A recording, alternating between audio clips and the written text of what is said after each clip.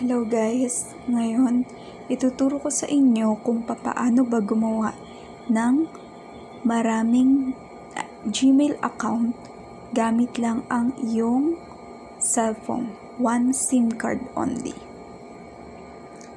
Punta tayo sa settings. Just click the settings.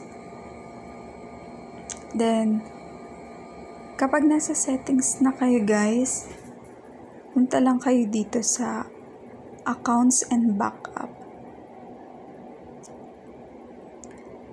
Kapag nasa accounts backup na kayo, click nyo lang yung accounts. Then, dito sa accounts, dito nyo makikita kung ilang Gmail na ang nagawa nyo. As you can see, ito na yung mga Gmail na nagawa ko na. Ayan. Then, ang gawin nyo lang is add account. Yan, sa add account, i-click nyo lang yung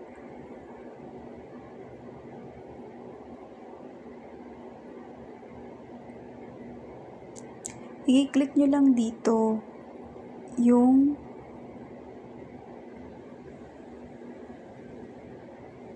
Google.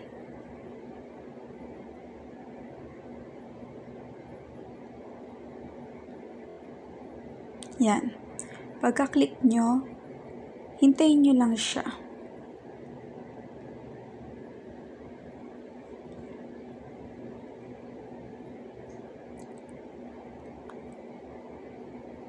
Yan. Hintayin nyo lang siya mag-checking info. Yan. Nandiyan na tayo guys. Then, mag-create account na kayo. Create account for myself. Yan.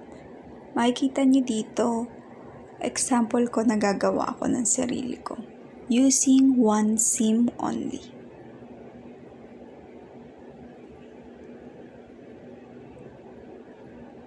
Kahit ano naman pangalan ilagay nyo at last name.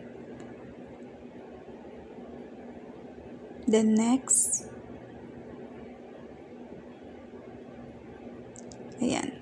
Makikita nyo, yan ang nag-iisa kong SIM card. Then, next nyo lang, i-confirm lang niya kung hindi kayo robot or ano. Yan. Magti-take in few minutes, then basic information na. Yan. Nakita nyo guys, lumabas na yung Google verification ko.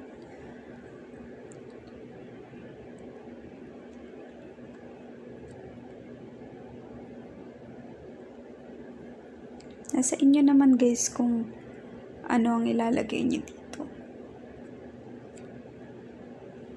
Ayan, then next. Ayan.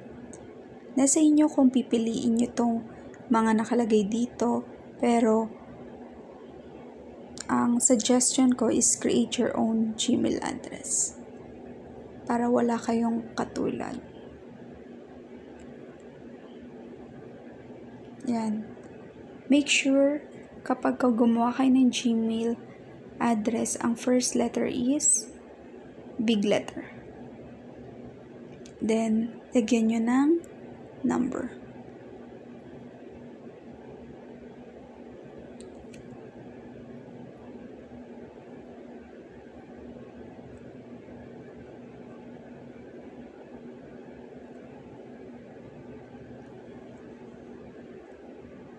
Yan. Yan, magko-confirm na siya ng password nyo. Kung anong password yung ilalagay nyo.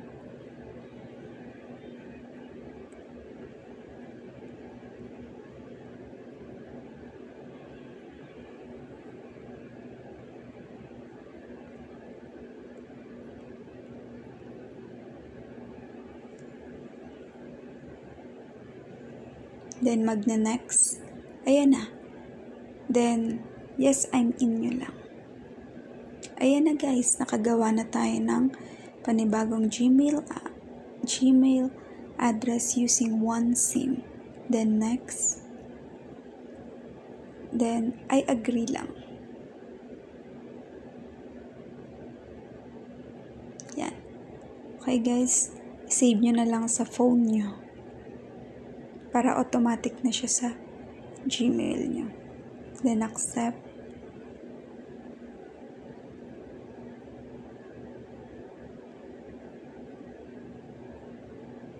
Then, hintayin nyo lang siya guys. Ayan na.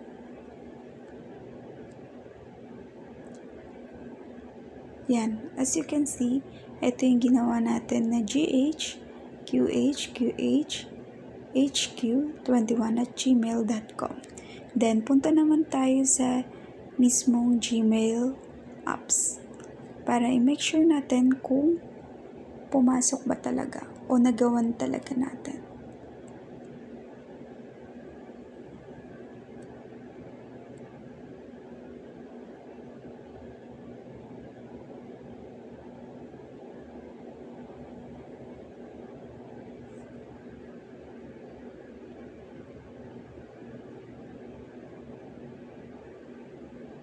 Here we go guys.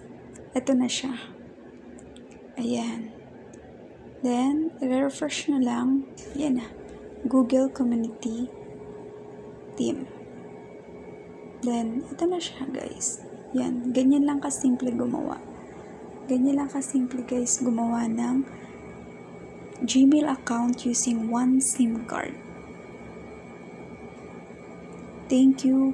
At kung gusto nyo pa makarinig ng mga bagong kaalaman tungkol sa kung papaano nga ba kumikita ng pera sa using internet o kaya using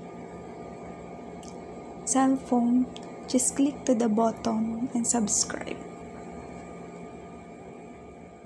Thank you.